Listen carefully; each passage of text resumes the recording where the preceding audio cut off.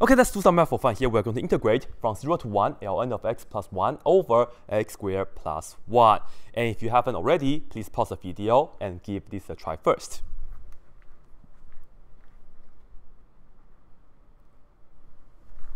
Okay, so how did you guys do it? Maybe with some complex analysis? I don't know. But this is how I solve this integral right here. First of all, I don't think use substitution will work out for me. I don't think integration by parts will work out for me, all right? And of course, partial fraction is not the way to go because we don't have rational. It's not polynomial over polynomial situation. But I do notice that I have x squared plus 1, right? And we know that tangent squared plus 1 is nicely equal to secant squared. And let's just give that a try first and hope for the best, right? So what I'm going to do is I will take x, right? I'll let x equal to tangent theta. And we'll bring this integral from the x world to the theta world. So first of all, let's go ahead and differentiate both sides. We see dx will be the derivative of that is secant squared theta d theta. And now remember that when we have this integral, this means we have x equals to 0 up to x equals to 1. And when we bring this integral into the theta world, we have to remember to figure out the corresponding theta values for the limits of the integration. And to do so, well, when x is equal to 0, be sure to plug into here. So we're talking about 0 is equal to tangent theta. And you have to ask yourself, tangent of what angle will give you 0? A nice answer for that is theta is equal to 0, right? And on the other hand, well, let me just put this down right here. Theta is equal to 0, but if x is equal to 1, plug into here, then we see that 1 is equal to tangent theta, and this will tell me that, well, tangent of pi over 4 will be 1. So theta is equal to pi over 4. So let me just put that down right here. And let's go ahead and just work everything out in the theta world, because at the end of the day, we just care about the value because this is a definite integral, right? So that's nice. And let me make the integral sign better like that. Okay. Yeah, let me do it again like this. Okay. Anyway, here we have ln, and then this x is tangent theta, so don't forget to change that as well. And then after that, we have the plus 1, close parentheses, over here. We have x squared plus 1, right? So be sure you have the tangent square theta now, like this, and then plus 1. And then the dx is secant square theta d theta. And you actually see that this integral has a lot of ingredients that we can talk about. And of course, first of all, this is the trig sub, right? And next, you see that tangent square theta plus 1, this is nicely equal to secant square theta. And this and that cancel out very, very nicely, isn't it? Now, we can see that this is just equal to the integral theta from 0 to theta 1, okay? And we have ln. And once again, this and that cancel already. We don't have any more denominator whatsoever. And we have tangent theta plus 1 d theta, right? But if you look at that integral, that's just as intimidating as the original. And as usual, why don't we try to write tangent theta as sine theta over cosine theta, and once again, hope for the best. So this is going to be tangent theta. It's the same as sine theta over cosine theta, and then plus 1. And then we have this d theta here, okay? Well, actually, this is not 1. This is pi over 4, sorry. Okay? All right, now, we see that we have two things inside of this parentheses. Of course, we can just get a common denominator and then add them up. So this is the integral from 0 to pi over 4. Haha, I got this right this time. And then we have ln parentheses. And to get the common denominator, of course, right here, we can just multiply the top and bottom by cosine theta, cosine theta. And we can, of course, combine the fraction. So on the top, it's sine theta plus cosine theta. And then over the same denominator, which is just the cosine theta. So this is just a typical, computational steps, right? And what can we do next?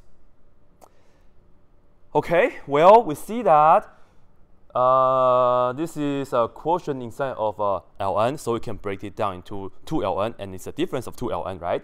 So I can write this down as the integral from 0 to pi over 4.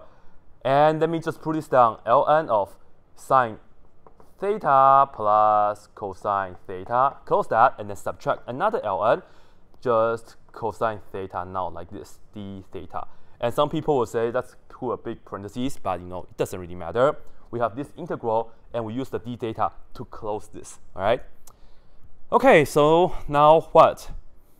I still cannot really find a nice antiderivative for this, right? So hopefully there's some nice way that we can do to cancel things out, and at the very end, we can actually see a nice value for this, right, after all the work. Well, sine theta plus cosine theta, we can actually combine them into just a cosine function. And in fact, we have done that recently, right? And if you haven't already, you can also check out Wuhan's work on an integral that involves sine theta plus cosine theta. But I will do a quick recap right here. In fact, we can write this as a times cosine of theta plus another angle alpha. And this works when you have these two inputs being the same. And to figure out a, this is how you do it. A, it's the same as the following. We know that a squared is equal to the coefficient of sine theta, which is 1. So you do that square, so it's 1 squared, plus coefficient of cosine theta is 1, and you also do that square. And we know a squared is equal to 2, and you can take a value. So I'll just say we can take a being equal to square root of 2. And notice that I'm using the positive version right here. It's okay to use negative, but in that case, you have to select a correct alpha value. But anyway, for this alpha value, to get that, we have to get tangent of alpha. This is equal to negative. The coefficient right here divided by the coefficient right there, which is just 1 over 1, right? And if you want to see how we derive this, you can check out my other video as well. But anyway, this is just alpha is equal to what? Well, in this case, once again, we can take, this is just take that alpha is equal to negative pi over 4. So in fact, both of them will make this work, all right? So I'm going to replace sine theta plus cosine theta with square root of 2 times cosine of theta minus pi over 4, all right? So now we'll see this is going to be right here.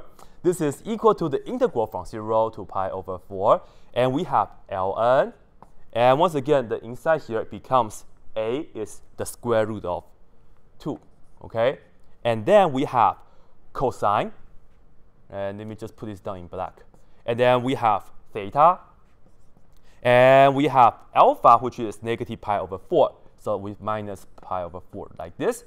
Close that for the cosine, close that for the ln. And don't forget, we still have to minus the ln of cosine, right?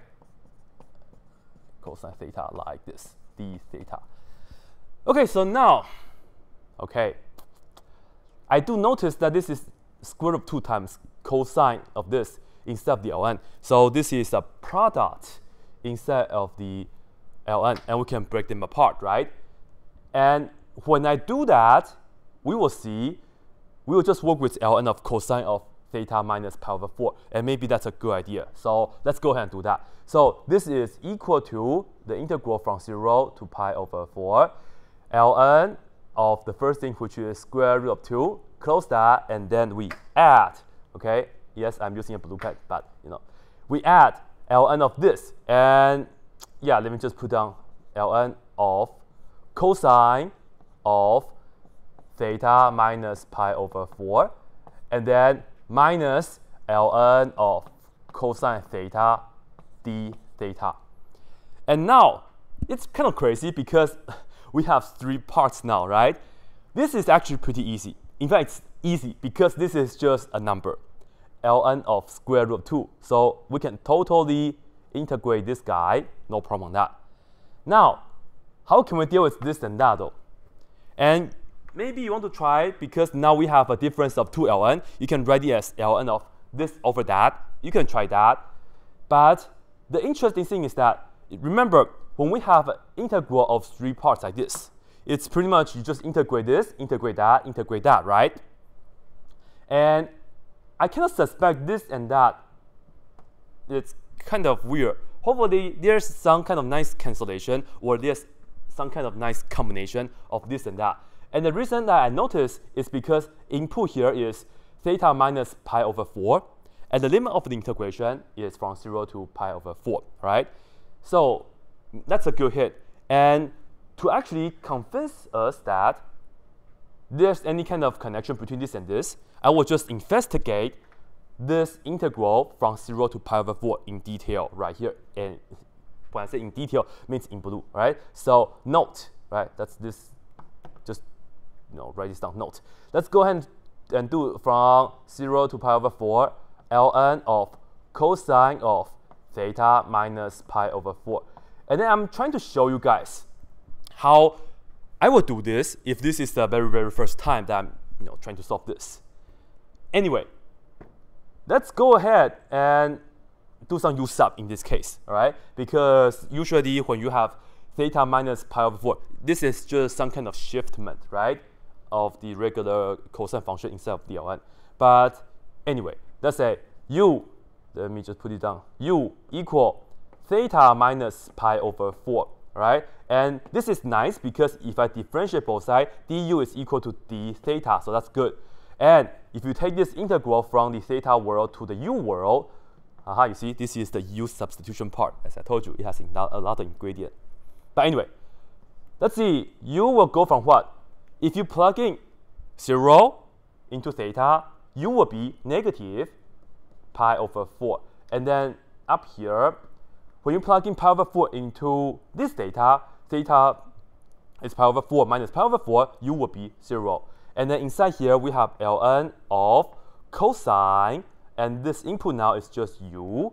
And then d theta is the same as du, so we can just replace that with du, all right? And remember, when we have an integral, especially when we have a definite integral, that means we have numbers right here. The variables that we're using doesn't matter, because at the very end, this is just going to be a number, right? Okay, so now let's compare this and that. Especially let's compare the value of this integral and this integral, all right? Well, we do notice that the input is the same right here, right? The integrand, I mean. But unfortunately, this integral here, it's going to be going from 0 to positive pi over 4. And in this case, we have a negative pi over 4, right? So I cannot really do too much. In fact, you could, but as I said, this is not really obvious. You have to use the fact that cosine is an even function and then just kind of turn this around again, all right? Here is a better way to do it. First of all, I will just use that fact right here first to turn things around, and you will really see the integration. It's going to work out very nicely, all right? So now, I'm going to erase this right here, all right? And I will tell you, okay, here we have theta minus pi over 4. But once again, cosine is an even function. So that means this has to be the same, well, I should say has. This is actually the same as the integral from theta equals to 0 to theta equals to pi over 4 ln of cosine. And this is the input for cosine. Because cosine is even, I can say the negative of this input, namely negative of theta minus pi over 4, like this, right? Once again, because cosine is even, so I'll just say cosine is an even function, okay? So the negative input is the same as the positive input. And now, of course, you can just do this the usual way, and I'm just going to turn this around for you guys. When you distribute, you'll get positive pi over 4 minus theta, so it's pretty much, you just flip that, right? So that's nice. And I'll just put down pi over 4 minus theta. And now, let's do the u sub again right here with this input. You'll see this much nicer. Let u equal that, which is pi over 4 minus theta, and you'll see that right away. du is equal to negative d theta, and of course you can multiply by -1 on both sides. D theta will be negative du. And now, this is equal to integral when theta is equal to 0, plug it into here now, and you see u will be positive pi over 4. And that's much nicer compared with this integral that we have to also focus on later on, right? So we have u goes from positive pi over 4, and then when theta is pi over 4, plug into here, pi over 4 minus pi over 4, u will be 0. And this is ln of cosine of, this is my u now, and then d theta is negative du, so we multiply by negative du. Now what? Well, we can bring the negative to the front if you like, so let's do that. And when you do that, you see that originally this number was bigger than the top, right? Pi over 4 to 0. But we can now switch it legitimately because of this negative, right? This is one of the integration properties. So this is equal to positive integral now, and I will just switch this around. So I will have u goes from 0 to u goes to pi over 4. And the input is the same. ln of cosine of u du, all right? And yes, in fact, I don't know what this value is. However, if you pay attention to this part right here, remember we have to integrate this guy from 0 to pi over 4 as well, right? So that's this part. And if you look at the middle part from 0 to pi over 4, d theta, well, once again, it doesn't really matter if you're using theta or u. But what I just showed you is that this middle integral is exactly the same value as the third integral. So what does that mean? That means we can cancel these two out, because once again, the middle integral has the same value as the third integral. When you add and subtract, they just become 0. So now, this part is all gone, which is excellent. And we just have to finish this, and of course, that's just attach a d theta to make this legitimate, and I will finish this as well for you guys, and I just have to have more space. Okay, in the end, right here, this is just going to be, I will have to integrate ln of square root of 2 with respect to theta. In another word, this is ln of square root of 2 times theta, and then we have to go from, this is theta going from 0 to theta going from pi over 4, right? So 0 to pi over 4. And you see, when I plug in pi over 4, we just have ln of square root of 2 times pi over 4. And then minus plugging 0 into here. Let me just show you guys all the work, which is 0 anyway. But this part is gone. So finally, this is pretty much the answer.